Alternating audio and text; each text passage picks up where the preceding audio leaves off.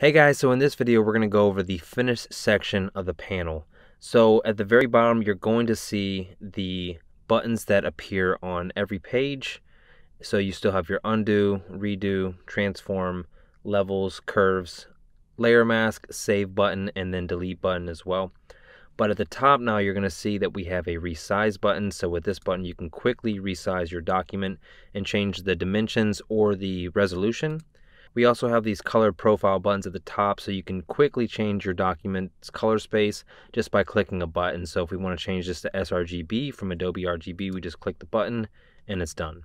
Underneath those buttons you see the save file as, so we can select our destination folder or where we want to save our files just by clicking this folder icon here and then picking the folder that we'd like them saved to and then clicking open. And then we can rename the file if we'd like right here, or just keep it the same. It's going to by default be the document's name.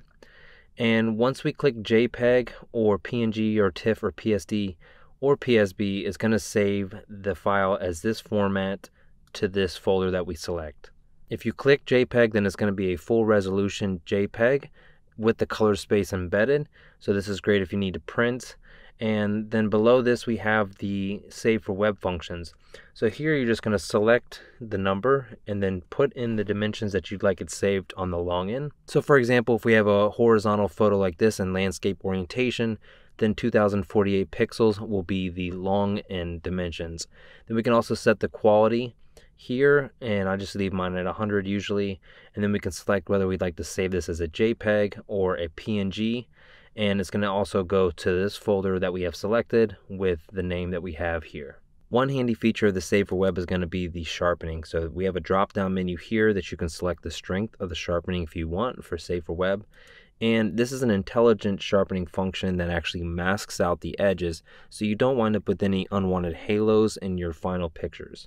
And lastly, we get down to the watermark section, which is super handy if you use a watermark, because this will actually save your watermark within the document and also save your settings here as well. So one thing to note is that your folder will actually be saved as well and your settings here. So basically, if you're doing the same exact type of saving every time, you can always save it back to the same folder or change it on the fly, and Save for Web also at the same dimensions every time as well. So to select your watermark, you're just going to double click in that box there and then basically go to your watermarks folder or wherever you have your watermarks at.